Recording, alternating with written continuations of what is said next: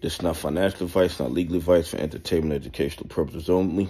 Please don't make any financial decision based on anything I say in these videos. Listen, a lot of people are saying Citadel is building this big billion-dollar building down in Miami.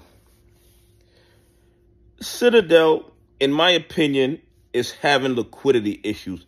Citadel is hanging on by their fingernails. Citadel is living on their reputation. Citadel is not building any building in Miami. Citadel is planning on renting space in that building when it's completed, but it is not Citadel's building.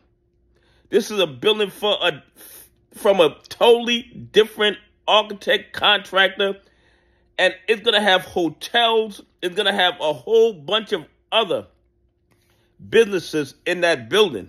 That building is only going to be rented by Citadel. If Citadel is still around when the building is completed.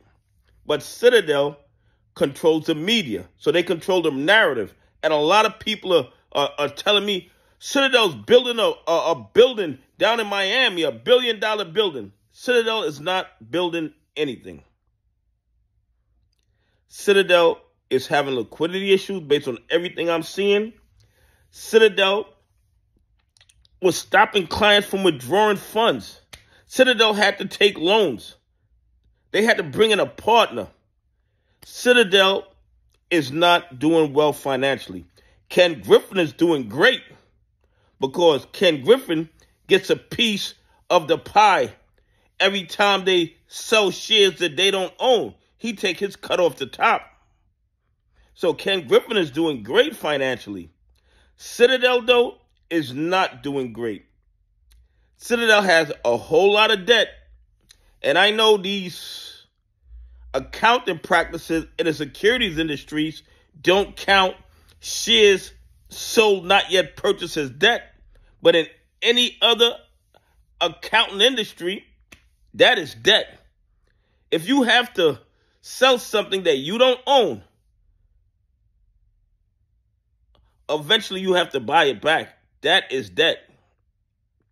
But because Citadel has so much control over the media, because Citadel can control the narrative because of their stature in the financial industry, a lot of people think that Citadel is building this building down in Miami.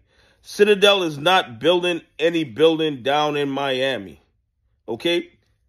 You have a group of investors that are building the building. And Citadel will be their tenant if Citadel is around when the building is completed.